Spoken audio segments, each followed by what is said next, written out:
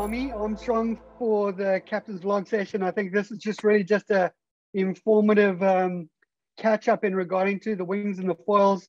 For anyone that doesn't know Armie Armstrong, he is the founder and CEO of Armstrong Foils. If you want to find him, Armstrong. I'm not sure about the CEO, but I mean, well, you probably master of chaos. Is there a MOA, master of chaos? That's not MOC. Yeah, MOC, master of chaos. Sounds good. I should probably be the same. I might need to reinvent my status as well. But yeah, Armie's been amazing in regarding to building some of the best foils on the planet.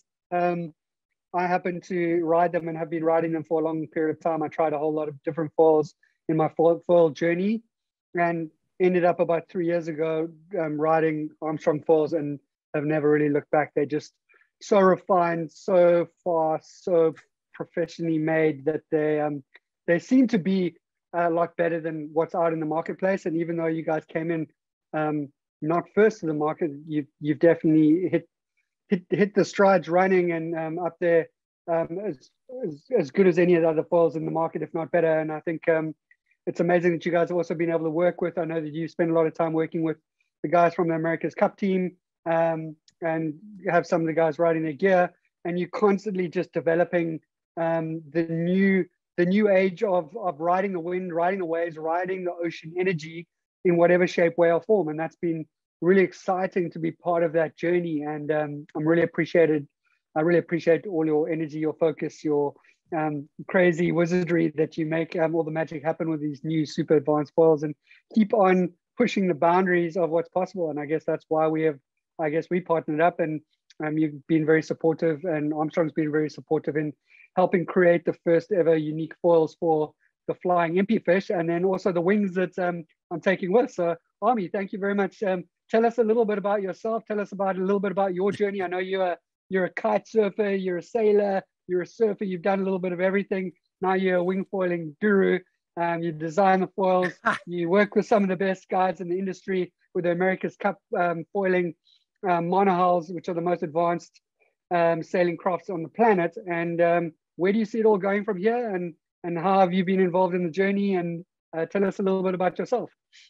Well, yeah, we got addicted to foiling initially, I guess, with kites. And then obviously we were aware of what, Rush Randall and Dave Kalama and Laird Hamilton and those guys were doing in Hawaii with basically modified Mike Murphy sit-down foils that they were bolting onto boards and putting boots on.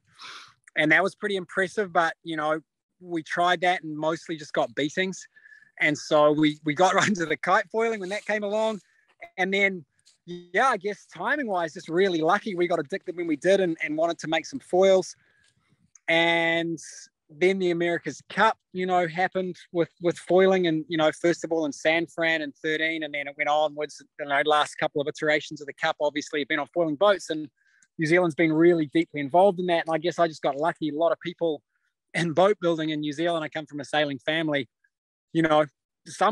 pretty much everyone knows someone that works on those New Zealand America's Cup teams, because there's a lot of people that work in them, and a lot of Kiwis love boats. I mean, you can see this spot here. This is just an average bay in New Zealand. There's, I don't know, literally probably 150 yachts moored in this bay. And so we're surrounded by smart people that understand water and how it works. And so we just really were able to take what we could learn from those guys and turn it into what we thought a great surf, kite, and wing hydrofoil package would be. And yeah, there's always room for improvement, but it's an awesome journey. And teaming up with someone like Chris, obviously Chris is constantly pushing boundaries on every level, and which obviously this project is on that wavelength. And when Chris came to us wanting to do something, pretty different, first of all, I was like, oh, Chris is crazy. But then I was like, yep, he is crazy and he's going to do it. So, okay, we better get on board, give it a go. And we got really lucky. We drew up some foils that were going to be adding stability and upwind ability and all sorts of, hopefully added functionality to Chris's vessel. And then we managed to build those up at Core, who are building, all the F50 yachts that have been racing around the world the last couple of years. So yeah, they're actually those foils are by far the most advanced foils we've ever made as a company. They're on Chris's boat, full custom. So it's pretty cool. We're pretty excited about those things. Yeah, thanks, Armie. You guys have done some amazing stuff, and yeah, the foils have definitely made a massive difference from a stability perspective. Definitely from a directional angle pointability in regarding to how I can sail the craft.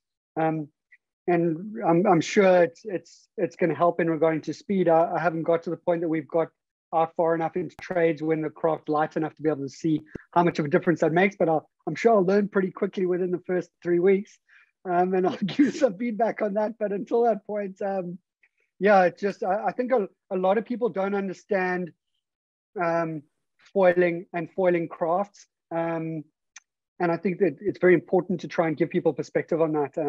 Most yachts and most boats don't fully foil at all. And there's directional stability foiling, there's semi-foiling, and then there's fully foiling. And there are literally no yachts in the world besides America's Cup yachts that really fully foil at all, especially out in the ocean. And I think a lot of people don't really know and understand that. And a lot of on that, Chris, just that point, that's a really key point, like partial foiling that you're talking about. It's actually massive. And that's where there are probably the biggest gains initially to be made. In your craft, the foils are set up for partial foiling and increasing stability and efficiency of the vessel. And that's really where the biggest gains are going to be from all of the foil development into the general yachting and marine industry, because Power Cats, one of the guys that works with us, who's worked on the America's Cup campaigns, a boat builder, he's put a lot of foils on 50, 60, 70-foot Power Cats, increasing fuel consumption by up to 30, 40%, and improving the ride stability, range, all of that stuff. So, and that's not lifting the boat all the way out of the water, but you get, a plus or minus, there's different numbers, 10 times the lifting off a foil you do off a planing surface. So as soon as you get up to a bit of speed, it's free energy just by the fact that you're moving forward. And hey, that's a no-brainer, really. Yeah, and I think that's where most people, I guess, don't understand the difference between fully foiling and, reduced wetted surface foiling, which is basically when you reduce your wetted surface, so the craft comes a little bit out of the water, which means that some of the craft will always still be in the water. You're reducing the amount of surface that's in the water, which means you're reducing the drag. And when you reduce the drag, you increase speed. And I think that's where a lot of people don't understand the difference. So yes, I'm going to be foiling, wing foiling across the Pacific using a wing and using foils. I won't be out of the water, but I will be having a reduced wetted surface, so it increases speed and creates more stability and more pointability, which is key. And Armie, tell us a little bit about those amazing foils that you developed, that we designed together. I wouldn't say I'd say designed together, more left it to you. Well, no, I mean, definitely no, they were, because your input, I mean, any project like that, you were very clear on what you wanted to achieve, and you understood, you weren't like, I want to get the boat out of the water. You understood it's partial foiling. We want to increase stability, increase, wind angles, and generally improve directional stability and three other things. And so that was a really clear brief. And we basically made a J foil with heaps of sweep and heaps of dihedral on the tip, so that basically, imagine it's kind of this sort of shape. So it's in the water. When the boat leans over, the uphill foil comes out and that stops lifting. And so that pushes the boat back to level. And we've got the sweep. That's because in the first probably a few hundred miles off the coast, you got weed in that bit of the world. So we're hoping that they shed weed pretty well, which, I mean, you've already done that on last year's effort down the coast. Yes. I think you probably hopefully had some good experience there. I don't know, did you get very hooked up in weed? I never asked you that before. No, it wasn't too bad. I think also because, they still sit about, almost 2 feet below the surface. We didn't have a problem with that. And I think the edges, the tips were pretty refined and sharp. So I've actually, I've shaved them off a little bit, so they're a little bit rounder, so they don't catch as much. But they've been super, super efficient. And I think a lot of people don't understand the massive amount of stability difference it makes. And when you're on a craft like mine, which is so unstable when you're standing, I think people have no idea how unstable it is. When you add those foils onto it, it makes such a significant difference. It's like like game changing. That's why I'm laughing, because I don't know how you actually paddled it across the Atlantic. But anyway, you did. So obviously it's possible. I don't think it's possible for most people. But anyway, just as well, you're not most people. But yeah, so the foils, and that's what they do for any boat, really, is if they're set up properly, they add a massive amount of stability. Obviously, with the America's Cup boats, they're taking it to the extreme. They've got a canting arm, the latest generations anyway, and they set up, they are actually using the foil as stabilizing against the rig, but they're lifting the whole boat out on it, and they're canting the arm up and down and trimming flaps. And those guys driving those things, hats off actually to making it look easy, because it's very far from easy once you get to that level. But for general marine use, yeah, partial foiling, and hey, there's been partial foiling around for actually a long time, with wings on America's Cup boats right down to horizontal elements on outboard motors that effectively trim tabs, are a version of a semi-foiling sort of surface in some way. So yeah, you don't really get a lot of people like use the reference of the America's Cup boats as like the fully foiling yachts, but if you think about it, there are no fully foiling yachts that sail open ocean, because the elements out there are so completely vastly different, and you've got so much like big wind, big weather, there are big a waves, couple of those crazy Frenchies like Hydrop. There's a couple of crazy Frenchies that have done some moderate ocean passages like on Hydropterre, and then there's those gigantic trimarans, but they're not full. They do sometimes fully foil, but they're mostly kind of bouncing on the water surface. So yeah, and there's lots of development to do, and it's just really exciting times. It's cool. And then Armie, tell us a little bit about that process of making the wings with the core guys in New Zealand, because that was quite an interesting process to watch you going through that. I know we're constantly going back and forth. You're showing me the different iterations and upgrades and checks on how things were going. It was really fascinating to watch with the 3D molding and them cutting the molds and stuff. Tell us a little bit about that process, because it was obviously nothing like that's ever really been done before. So it was a really unique process. Before we start going, the foils are definitely unique. The process we use is actually very similar to how they make the F50 foils. So we had a box so that the foils can go up and down, but it was obviously custom made to mount to the Impifish. And then the foils, the J foils that go in that, have a vertical component that can go up and down inside the box, and then the foil itself, the J foil. And we made molds for one side, basically the deeper side of the foil, and then the other side, then we laid up into that mold with the carbon, and then the other side we CNC cut, which is actually, a way that those guys make those J foils, because making two-sided molds is much more expensive and technically complicated for a one-off, part. So you spend a bit more money on CNC time, but it's much faster and more efficient to do it that way for that sort of project. So yeah, that's how we did it. And those guys have done that before, which is lucky for us because we got it done. And they're awesome. They're awesome pieces of carbon. They are. I mean, tell us a little bit about so moving on from foils to wings. I mean, I know that you guys made some amazing foils, and you were sort of already at the top end of the foil game. And then the wing foiling came out, and the wings started coming out across a lot of different brands, and you guys jumped on board quite late. But you like, with your design technology and with your knowledge from the kiting side and the windsurfing side, it was quite interesting to see you take that directly across into the wings. And your first version of the wings came out, and they were super successful and very powerful already right from the start.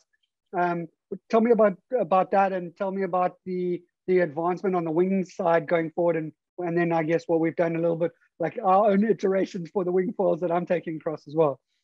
Yeah, so I mean, winging generally, I mean, it's such a great accessible way to get into water sports, and it's actually made foiling way more accessible, which I think is why it took off. And it was a no-brainer as soon as we kind of understood what it was and had a decent, crack at it. We were like, this is actually the future of foiling, because it's just so much easier for people to get foiling. Windsurfing's still a great sport, but the rigs are kind of heavy and require more technique. Kiting, I think, still a great sport, and I still do it, but the lines, mean a lot of space for setting up and the element of danger when you're learning. So winging is just a great sport to get into.